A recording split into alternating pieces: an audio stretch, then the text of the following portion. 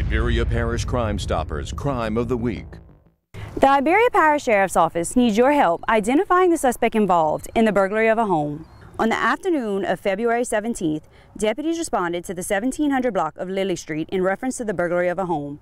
The suspect forced entry into the home by pushing a window unit through the home's front window.